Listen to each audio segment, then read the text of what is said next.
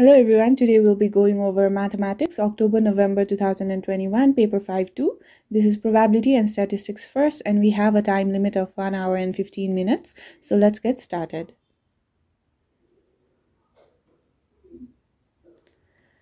Each of the 180 students at a college plays exactly one of the piano, the guitar, and the drums. The number of male and female students who play the piano, the guitar, and the drums are given in the following table. So the gender is divided, male and female, and we're given three instruments, piano, guitar, and the drums. Now, a student at the college is chosen at random. Find the probability that the student plays the guitar. Alright, so we require the probability that the student plays the guitar, right? And for guitar, we're given two numbers. So 44 of the students are male and play guitars, right? And then the 38 of the students are female and play the guitar. So the total number of people, regardless of the gender, playing the instrument guitar is 82.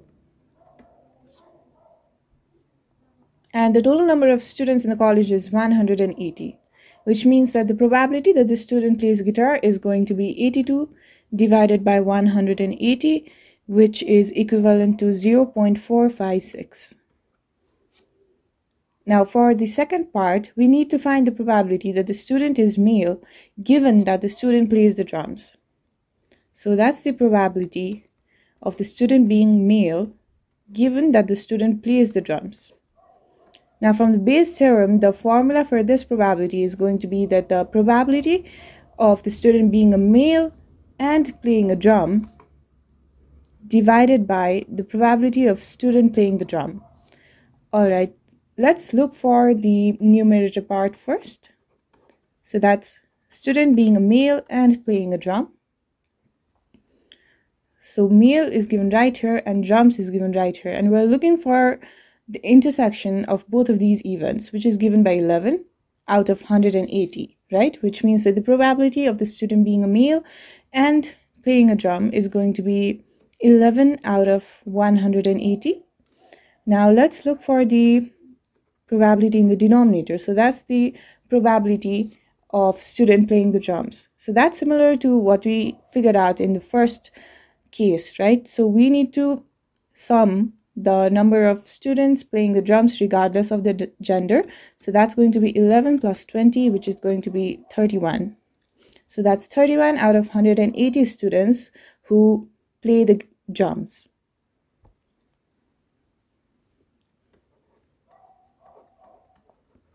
Now let's substitute these values. So that's going to be 11 out of 180 divided by 31 out of 180. So we can just cancel the 180s. That's going to be 11 out of 31, which is equivalent to 0.355. All right, for the third part, we need to determine whether the events the student plays the guitar and the student is a female are independent, justifying your answer. Okay, whenever we're talking about two different events, so in this case, that's the student playing the guitar and the student being a female. And we need to figure out if this event is independent or not. So the case for independent, how we're going to justify it is that if the probability of the student being a female and playing a guitar is equal to the probability of student being a female into the probability of student playing the guitar, then that's going to be independent. And these two events will not be independent if the probability on the left-hand side is not equal to the probability on the right-hand side. All right, now let's look for the probability on the left-hand side first. So that's the probability of student being a female and playing a guitar. So we're looking for the intersection of these two events. So female is given right here and guitar is given right here. So the intersection is going to be 38 out of 180. So that's going to be the probability. 38 divided by 180. Now let's look for the probability of the student being female. So we just need to sum all of this row, right? We're not looking at the instruments, we're just looking at the number of females. So that's going to be 42 plus 38 plus 20, which gives us the total number of females of 100. So that's going to be 100 out of 180. Now let's look for the probability of student playing a guitar. We already found this probability in the first part, so that's just going to be 82 out of 180. Now let's look for the value in the right hand side. So that's just multiplying these two probabilities together. So this is going to be 100 divided by 180 into 82 divided by 180. This gives us the total of 41 by 162. So we can clearly see that the probability on the left hand side is not equal to the probability on the right hand side, right? So this is not equals to probability of the student being a female into probability of the student playing a guitar. This means that the two events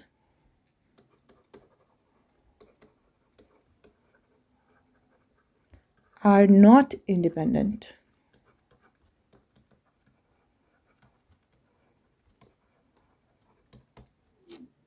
So this concludes the first question. Let's move on to the second one.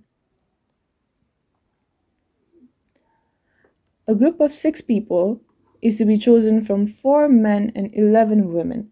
In how many different ways can a group of 6 be chosen if it must contain exactly 1 man? Alright, so we have a total of 15 people, right? And out of these 15 people, 4 are going to be men and 11 are women. And we are choosing 6 people out of the 15 people.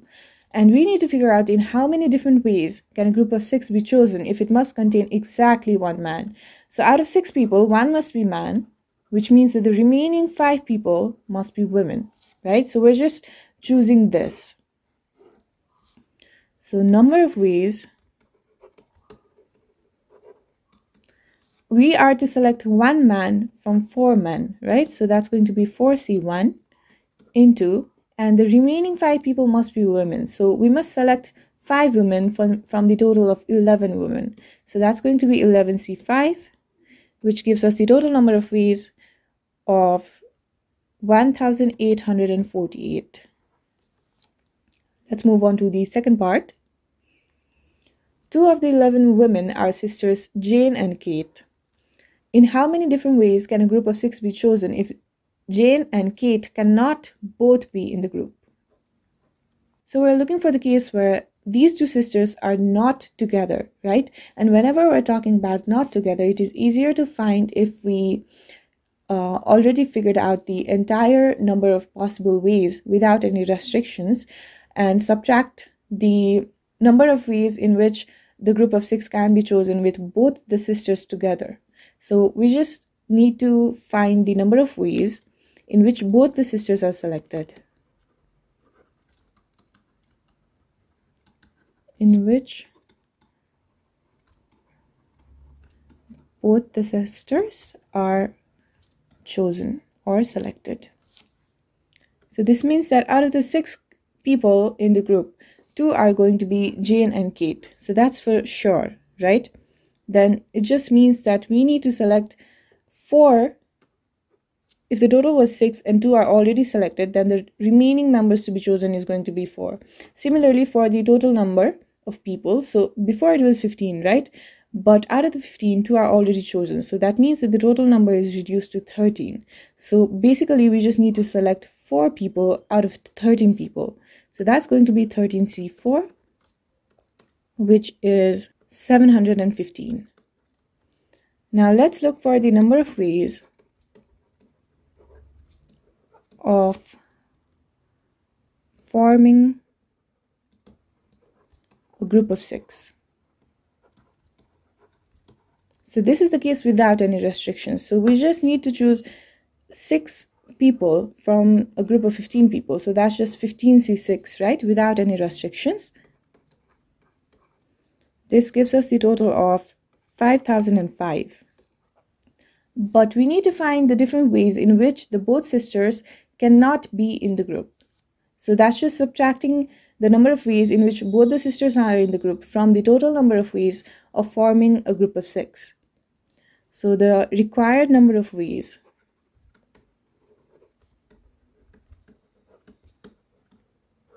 is just going to be the total ways, 5005, minus the way in which the two sisters are to be together in the group. So that's 715, which gives us the final answer of 4290. This brings us to the end of the second question. Let's move on to the third one. A bag contains 5 yellow and 4 green marbles. 3 marbles are selected at random from the bag without replacement. So without replacement always indicates that this is going to be hypergeometric distribution.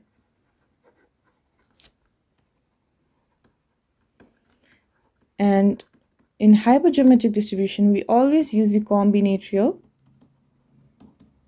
So that's the key to remember here. Alright, now we need to show the probability that exactly one of the marbles is yellow is going to be 5 by 14. So we have the total of 9 marbles, right? And out of the 9 marbles, 5 are yellow and the remaining 4 are green. And we're selecting 3 marbles. And we need to find the probability that exactly one of the marble is yellow. So probability, one marble is yellow. So this just means that out of the 3 marbles, one has to be yellow, then the remaining 2 must be green. So we're to select 1 yellow from the total of 5 yellow marbles. So that's 5C1 into, then we are to select 2 green marbles from the total of 4 green marbles. So that's 4C2. But since we're figuring out the probability, we need to divide by the total number of ways in which the 3 marbles can be selected without any restriction. So that's just selecting 3 marbles from the total of 9 marbles, which is going to be 9C3. Alright, now this gives us the total probability of 5 by 14, which is required. So that's correct.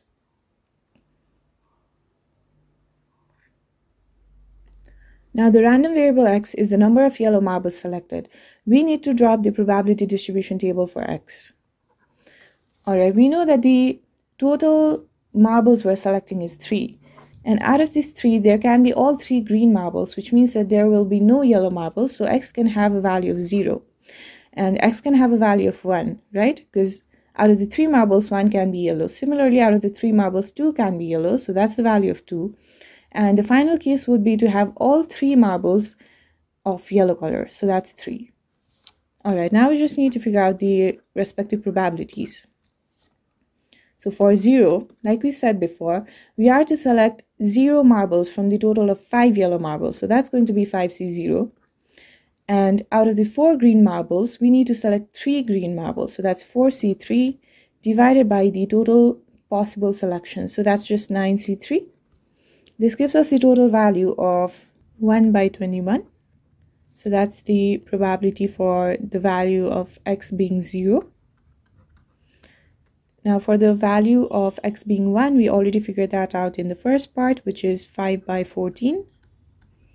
Now let's look for the value when x is 2, which means that out of the 3 marbles, 2 are yellow. Out of the 5 yellow marbles, we need to select 2 yellow marbles, so that's going to be 5C2, into, out of the 4 green marbles, we need to select 1 green marble, so that's 4C1, divided by the total selection of 9C3, which gives us the total value of 10 by 21. So that's the probability for x having a value of 2. Now for the last case, that's 3 marbles being the color yellow. It means that we need to select 3 yellow marbles out of the 5 yellow marbles, so that's 5C3. And if all 3 marbles are to be of yellow color, it must mean that there must be 0 green marbles, so that's going to be 4C0 divided by the total selection, that 9C3. This gives us the total value of 5 by 42. So that's the probability when x takes the value of 3. Now in order to check whether the probability distribution table is correct or not, we can just sum all of these probabilities, and if it is equal to 1, then the probability distribution table is correct. If it's not, then there must have been a mistake. And we can clearly see that summing these values will get the value of 1, so this probability distribution table is correct. Let's move on to the third question. We need to figure out the value for expectation of x. So expectation of x is quite easy. It's just the summation of the values of x with their corresponding probabilities. Alright, let's look at the values and the probabilities first. So this just means that we need to multiply these two and add the multiplication of these two, add the multiplication of these two, and again add the multiplication of these two. That's because this takes the value of x and we need to multiply it with the corresponding probabilities, right? So that's going to be 0 into 1 by 21 plus 1 into 5 by 14 plus 2 into 10 by 21 plus 3 into 5 by 42.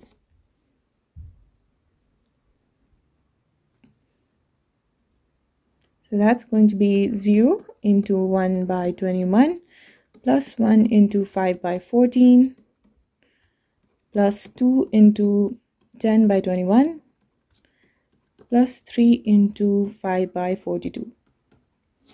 Now this gives the total value of 5 by 3, which can be written as 1.67.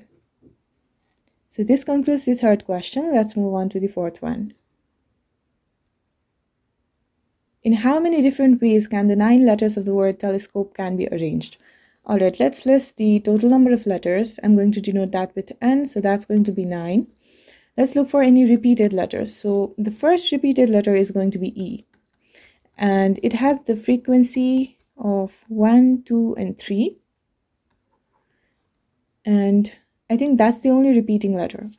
Alright, now we need to figure out the number of arrangements. So the number of arrangements is just going to be the total number of letters factorial divided by the repeated number of letters frequency factorial. So in this case, that's going to be n factorial divided by r1 factorial. That's 9 factorial divided by 3 factorial, which gives us the total number of arrangements at 60,480. In how many different ways can the 9 letters of the word telescope can be arranged so that there are exactly 2 letters between T and C? Alright, we know that there are 9 letters, so that's going to be 1, 2, 3, 4, 5, 6, 7, 8, and 9. Now let's list down the scenarios for T and C. So for the first case, if T is the first letter, then we need to maintain 2 gaps, right? So that's going to be the gap, and then C can be here. For the second case, if T is the second letter, we need to maintain a gap of 2 letters, and then there's C. For the third possibility, T can be the third letter, and we need to maintain the gap of 2 letters, and then there can be C. For the fourth possibility, that's T as the fourth letter, then the gap of 2 letters, and then C. For the fifth possibility, that's T on the fifth letter, 2 gaps, and then a C. For the sixth possibility, that's T on the sixth letter, and the 2 gaps, and C on the last letter. So there cannot be any more possibilities than these 6. Alright, but we're told that there can exactly be 2 letters between T and C, but we're not specified whether T is the one to be appearing first or C is the one to be appearing first. So it means that there can be C on the first position, T on this side, C on first, T here, C, T, right? So that's just double these possibilities. So that's 6 times 2. So we've already considered the placements for these 2 letters T and C. So we just need to consider the remaining 7 letters in the word telescope. Now for this case, the total number of letters is going to be 7 because we've already considered the 2 letters T and C. And the repeating letter is E, and its frequency is still going to be 3. Now let's look for the number of possible arrangements. So let's first focus on the 7 letters. So that's just this information. Like I said before, that's going to be n factorial by r factorial, right? But we're also going to consider the letters T and C. And for this, we've already determined that's going to be 6 times 2. So we just need to multiply this to what we've just written down. So that's going to be 6 times 2. Alright, now let's substitute the values for n and r That's going to be 7 factorial divided by 3 factorial into 6 into 2, which gives the total number of arrangements of 10,080.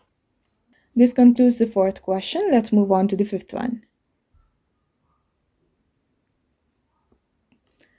In a certain region, the probability that any given day in October is wet is 0.16, independently of other days. So that's the probability, right? And we need to find the probability that in a 10-day period, so our sample is 10 days, fewer than 3 days will be wet.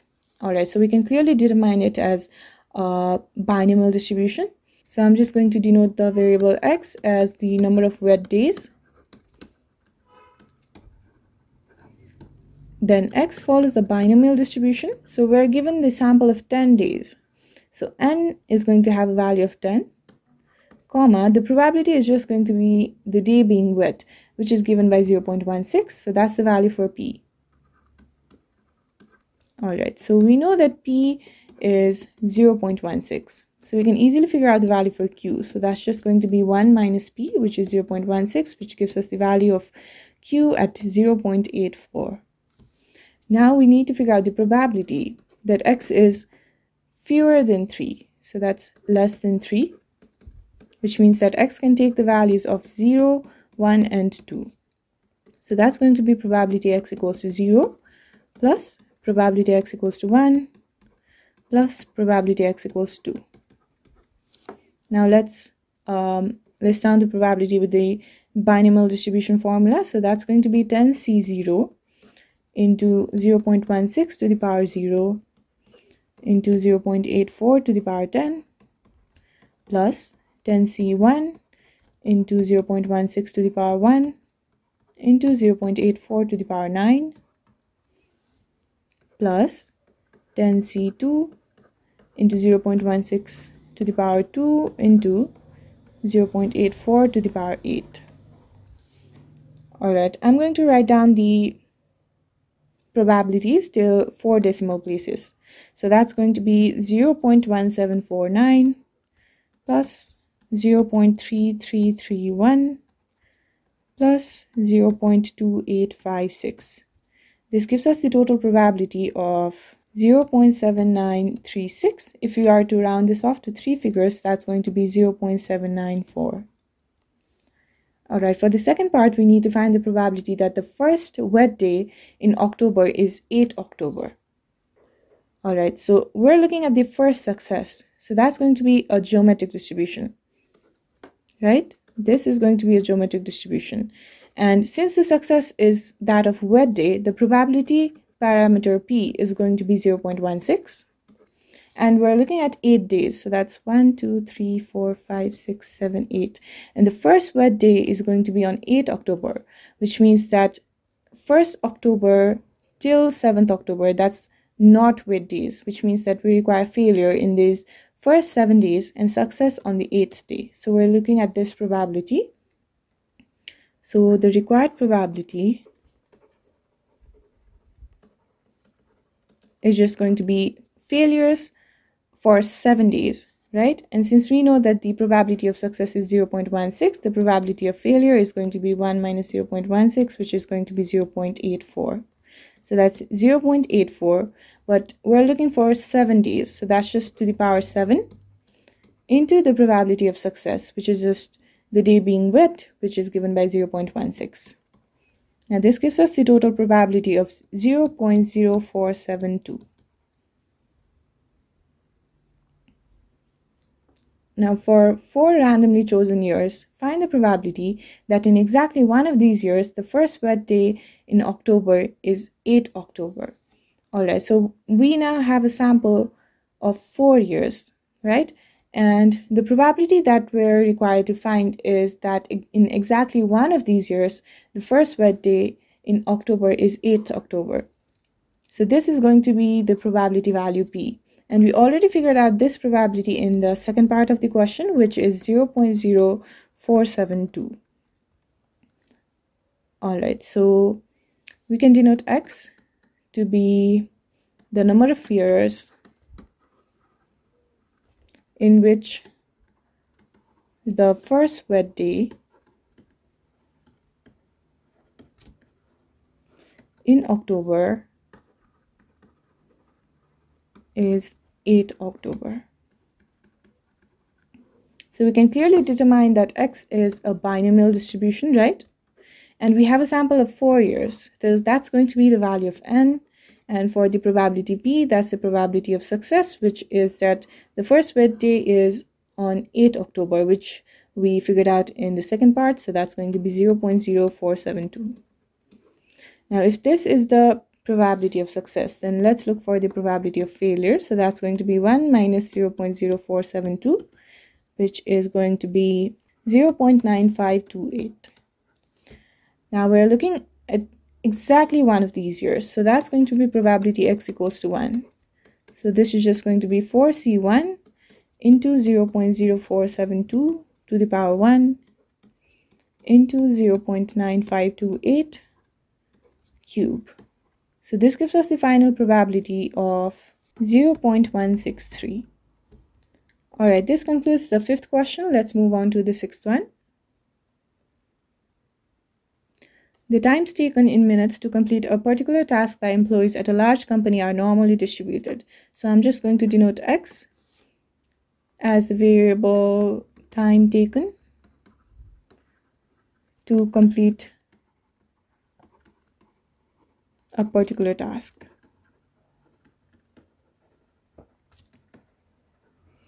And we're given that x follows a normal distribution, and we're given the value of mean to be 32.2, and the standard deviation is 9.6. And we're squaring it since the second parameter is that of variance and not the standard deviation. Now, for the first part, we need to find the probability that a randomly chosen employee takes more than 28.6 minutes to complete the task. So that's just the probability of x being greater than 28.6. Now, since we know that x follows a normal distribution, the first step would be to standardize. So that's going to be z greater than 28.6 minus the mean value, which is 32.2, divided by the standard deviation. So that's going to be 9.6. All right, this is probability of z greater than negative 0.375. So we've completed the first step of standardizing. So second step would be to drop the probability distribution. So this is 0, and we're looking at the value greater than negative 0.375, right? So that's going to be somewhere here, negative 0.375, and we're looking for probability greater than this. Now, if we were to use the symmetricity property and flip the diagram, this would look something like this. So that's the mean. That's a positive 0.375, and the probability less than this value is going to be equal to the probability greater than negative 0.375. So we can write it down as z is less than 0.375. Now, in order to find this probability, we'll have to look at the normal distribution table.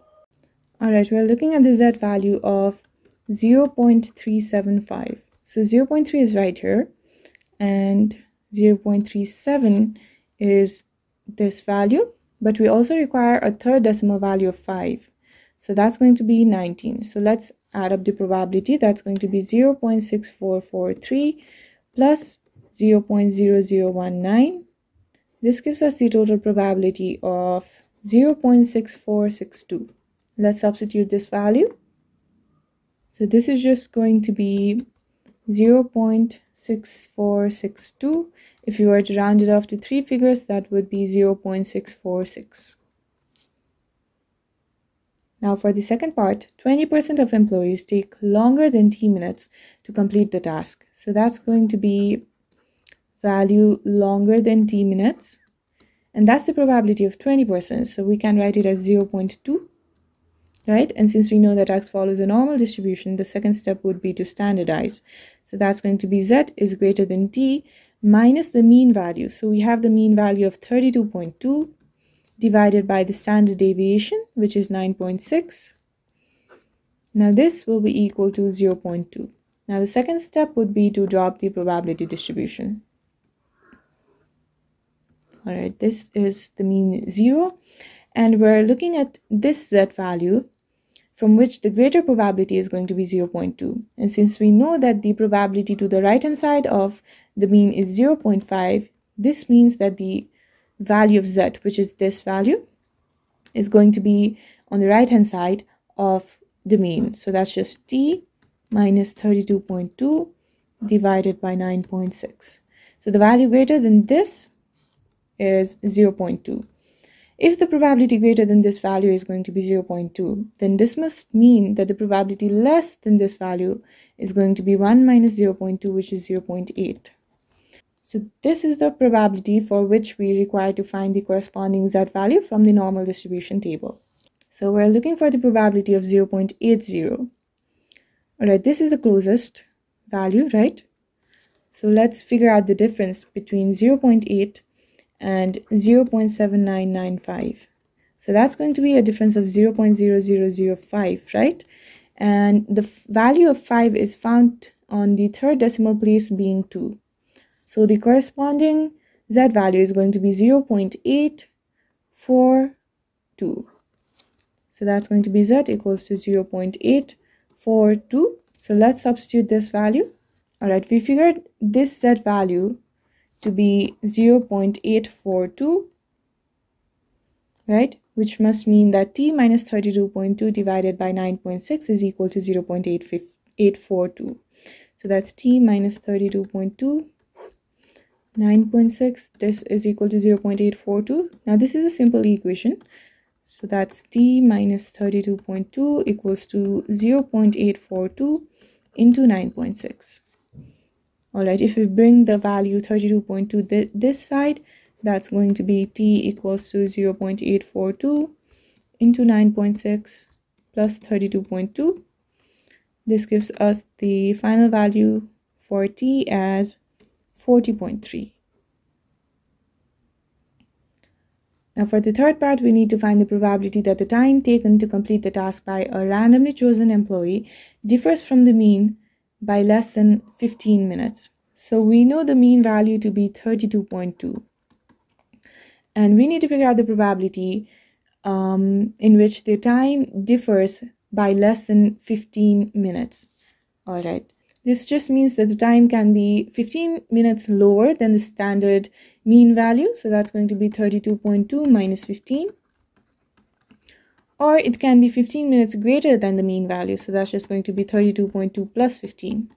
So we need to figure out this probability. All right, since we know that x follows a normal distribution, the first step would be to standardize. So that's going to be 32.2 minus 15 minus 32.2 divided by the standard deviation of 9.6. And that's going to be z. That's 32.2 plus 15 minus the mean value. That's 32.2 divided by the standard deviation. That's 9.6. All right, so the positive 32.2 and the negative 32.2, they cancel each other.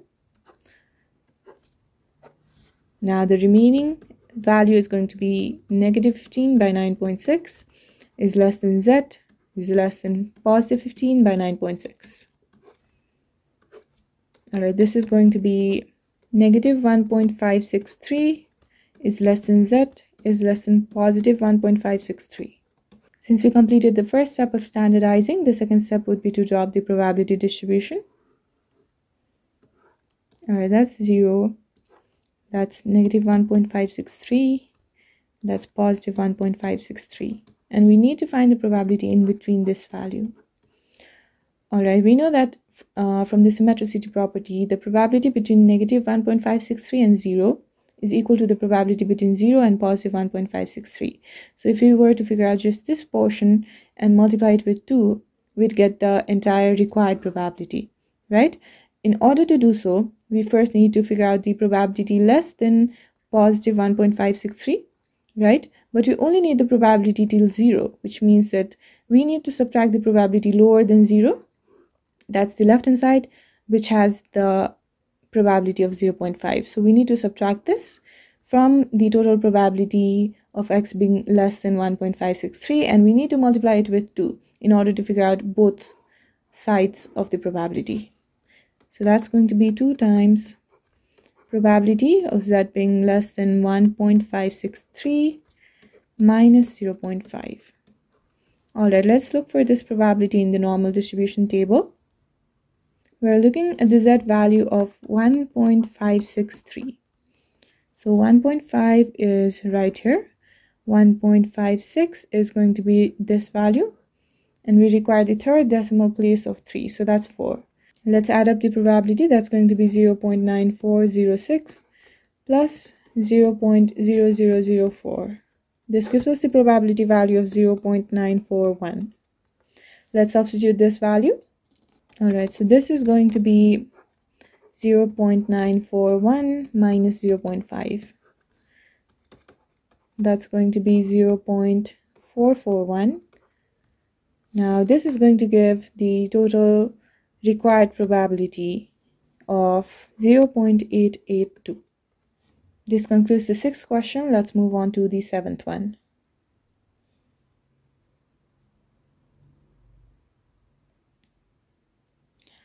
The distances x meter traveled to school by 140 children were recorded, and the results are summarized in the table below. And we are to draw a cumulative frequency graph to represent these results.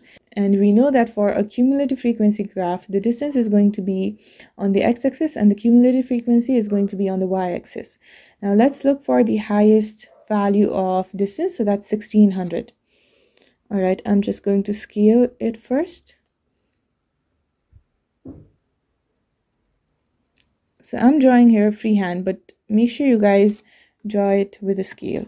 So this is the distance in meters. And we have it till 1600. So that's 1, 2, 3, 4, 5, 6, 7, 8. All right, we can have it till right here. So that's going to be 200, 400, 600, 800, 1000, 1200, 1400, and this is going to be 1600. All right, now let's look at the cumulative frequency.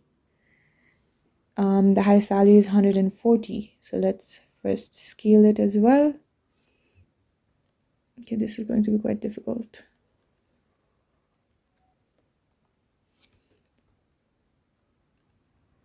So I'm kind of drawing it roughly just to give you guys an idea, but make sure to use a scale. All right, now this is going to be the cumulative frequency. And we have the highest value of 140. So if you were to scale it, that's 1, 2, 3, 4, 5, 6, and 7. All right, so this can be 20, 40, that's going to be 60, 80, 100, 120, and 140. Now we just need to plot the values. So x less or equal to 200, so that's 16. So this is going to be on this side, and we need to plot the value of 16. So this is going to be 10, that's 12, 14, this is going to be 16. All right, so that's this point right here. Let's look for the next point. That is x less or equal to 300. That's the value of 46. So 300 is going to be right here. And we need the value to be less than 46. If this is 40, this is 42, 44, 46 right there.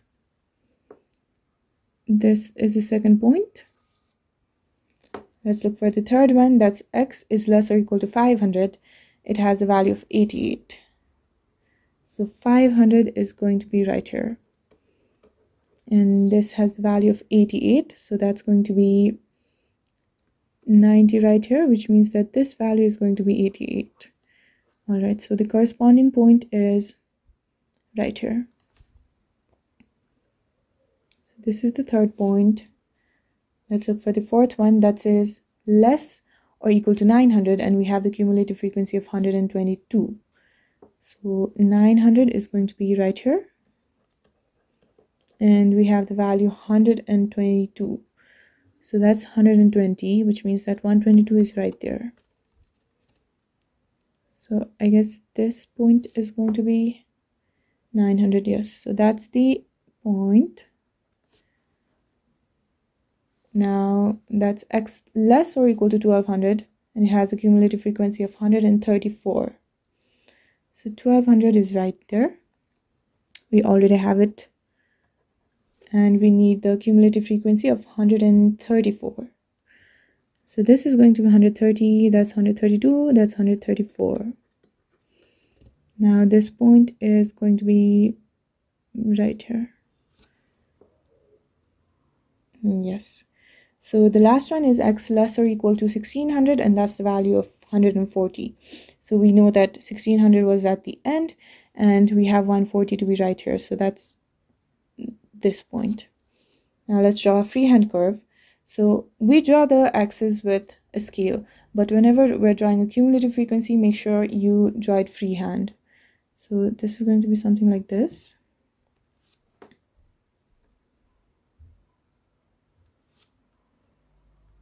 So we just keep joining the dots.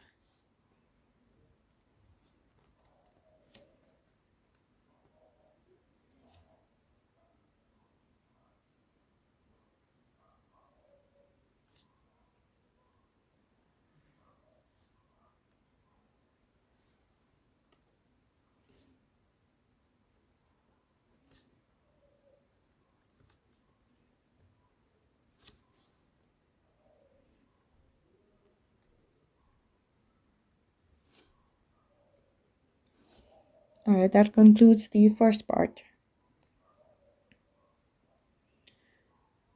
Now we will use our graph in order to estimate the interquartile range. So interquartile range is just going to be the upper quartile Q3 minus the lower quartile Q1. In order to figure out Q3 and Q1, we're going to use the percentile method. So if we were to list the values, there's going to be the lowest one and the highest one. In between, that's going to be the median. And in between the lowest and the median, that's going to be the lower quartile. And in between the median and the highest value, that's going to be the upper quartile. So this is going to be 0%, that's 25%, that's 50%, that's 75%, and that is 100%. So if we're using the percentile method, we're going to figure out the 25th percentile and the 75th percentile in order to figure out the lower quartile and the upper quartile. Let's look at the lower quartile first. So that's Q1, right? For Q1, the 25% of the total values, which is 140. So that's going to be 35. So this is the cumulative frequency part, and we need to figure out the corresponding distance. So let's look for the value of 35 first. So right here, that's going to be 30. So this is 36 and that's 34. So that's in between. So the corresponding point on the curve is right here. This is the value. So that's 300 and that's 220, 230. So this value is going to be 260. So the value of lower quartile Q1 is going to be 260. Let's repeat the same process for the upper quartile. That's going to be 75% of the total value of 140, which is 105. So that's the cumulative frequency. We need to figure out the corresponding distance. So 100 is right here, which means that this is 102, this is 104, this is 106. So in between, there's going to be 105. So let's look at the corresponding point on the cumulative frequency curve. So that's the point right there, which is in between 600 and 800. So that's going to be 700, which will be our upper quartile, Q3. Now the interquartile range is just going to be the difference. So that's 700 minus 260, which gives the value of 440. Now for the third part, we need to figure out the estimates of the mean and the standard deviation of the distances. All right, for the distance, we are given the cumulative range. So this is going to be the cumulative range. First part, that's less or equal to 200. For the second part, that was less than 300. For the third part, that was less than 500. Then that was less than 900, less than 1200, and then less than 1600. All right, if we were to write it down as the range value, that's going to be 0 to 200, 200 to 300, 300 to 500, 500 to 900, 900 to 1200, and then 1200 to 1600. So these are the distances range, right? All right, let's write down the mid value. So if we're looking at the range of A to B, then the mid value is just going to be A plus B by 2. So for this case, that's going to be 0 plus 200 by 2, that's going to be 100. For the second case, that's 200 plus 300 by 2, that's 250. For the third case, that's going to be 300 plus 500 by 2, which is going to be 400. For this case, that's 500 plus 900 divided by 2, which is 700. For this case, that's going to be 900 plus 1200 divided by 2, which is going to be 1050. And for the last case, that's going to be 1200 plus 1600 divided by 2, which is going to be 1400. Now let's list down the corresponding cumulative frequency values. That's going to be 16, 46, 88, 122, 134, and 140. But we only need the actual frequency. So for the first case, that's going to be 16. For the second case, that's going to be the difference. So 46 minus 16, which is going to be 30. For the third case, that's going to be 88 minus 46, which is going to be 42. For this, that's going to be 122 minus 88, which is going to be 34. For this case, that's going to be 134 minus 122, which is 12. And for the last case, that's going to be 140 minus 134, which is going to be 6. All right, now let's figure out the mean value. So mean value is just going to be summation Fm divided by summation F. So this is just going to be the sum of frequency into the mid values. So this is going to be 100 into 16 plus 250 into 30 plus 400 into 42 plus 700 into 34 plus 1050 into 12 plus 1400 into 6 divided by the total frequency. So we can see that the total frequency is going to be 140. All right, this gives us the mean value of 505. And we also need to figure out the standard deviation. So in order to figure out the standard deviation, I'm going to figure out the variance first. So this is going to be summation Fm squared divided by summation F minus the mean squared.